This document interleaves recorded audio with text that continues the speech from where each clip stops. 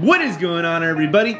It's your boy Anthony, Long Island Fish Guy here, and on today's video, we're going to be taking a look at my brand new Discus aquarium. It's not a new aquarium. If you guys have been following along with my channel, you guys know about my 75-gallon grow-out tank, which is right over here. I said in some of my previous videos that this is kind of like a 1.0 of it being a grow-out tank, and then I had some longer-term plans for the 75-gallon aquarium. The Discus aquarium is the 2.0 plans for this aquarium and my long-term plans for this aquarium. I am super excited to show you guys what I've done, and without further ado, let's hop into it. If you guys do like this video, be sure to like the video. And if you're not subscribed to my channel already, be sure to subscribe so you don't miss any other content like this. Here is the Discus aquarium. You'll also see that it actually has some of the older, tank mates in here. We have the clouded archerfish in here, which I don't think I've ever seen someone on YouTube or anywhere keep archerfish with Discus. This is actually something I've really kind of wanted to focus on doing, actually, and being one of the only YouTubers who could potentially keep archerfish and Discus together. I know that people typically like to keep Discus biotopes, things like that. Archerfish are actually not from South America or Central America. They're from, I think they're Burmese or India, somewhere in Asia, somewhere, or Thailand. I'm not sure. I think I know there's a Burmese archerfish. So I love archerfish. They're extremely unique fish. These are not banded archerfish or brackish water archerfish. They are completely freshwater clouded archerfish. So I'm very, very, very excited to keep. Actually, I'm actually planning on growing that school a little bit, as well as building up the school of Discus I do have. We do have the Tigrinus catfish in here. That fish is still continuing to grow and will live in harmony with the Discus. And kind of naturally, this sunshine pleco that I do have down here, I actually kind of came to the conclusion that he'll stay inside this tank. I initially put him in here as a kind of a grow out. It's one of my favorite pleco, actually probably my favorite pleco I do have. That has kind of been jumped around aquariums down here, and I think he's finally found his home in this 75-gallon aquarium, and will kind of be like the show pleco inside of this aquarium. I purchased 2 sets of Discus. I purchased these 2 guys, which happen to be together here. I think these are super brilliant blue or turquoise.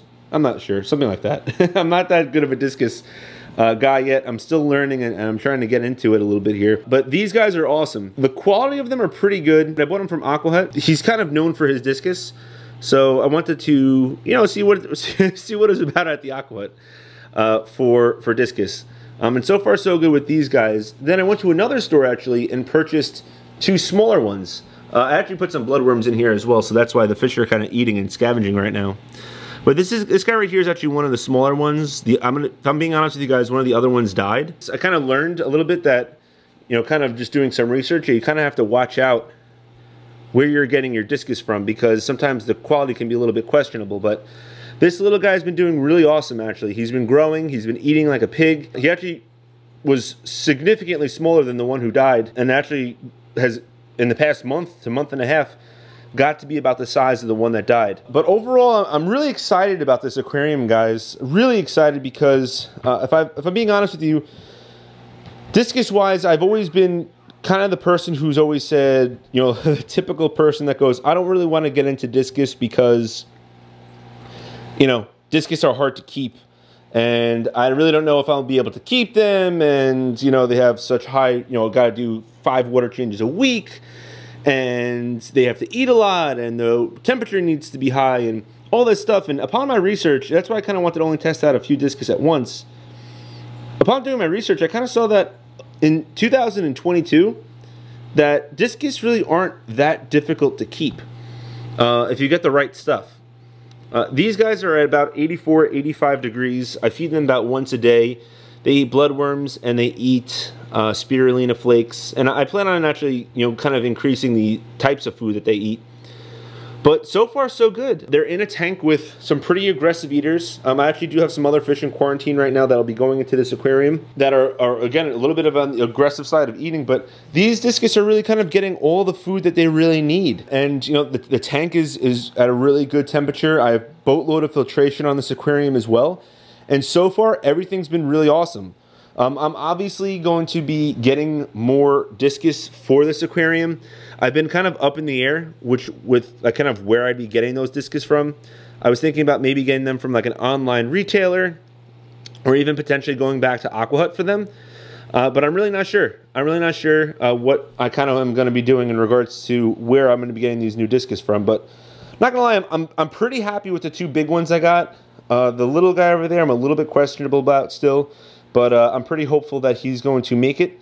I know that you also kind of want to keep your Discus all around the same size. If you are a Discus keeper and you do have any advice for me or for anyone in the comment section below, definitely go ahead and drop some comments. I definitely would love to hear what you guys have to say about Discus keeping.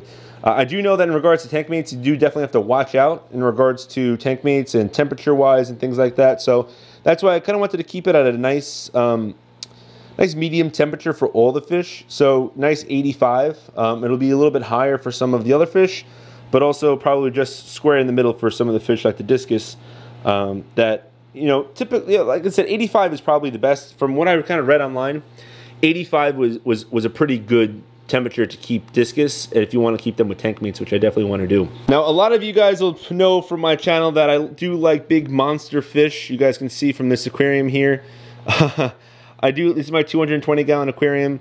I like keeping big monster fish, stingrays, datinoids, peacock bass, you name it. I kind of wanted to try something new. I've always kind of been intimidated about having Discus, and I really kind of want to make this tank like a very awesome looking Discus aquarium, where I just have, you know, maybe anywhere between 6 to 8 giant saucer plate looking fish in here. It's a little bit messy right now, but this is my desk. I edit videos from here. I work from here sometimes. I sometimes will watch television here. And I just always, you know, I kind of look and admire my 220-gallon aquarium. And then recently I've been admiring this aquarium.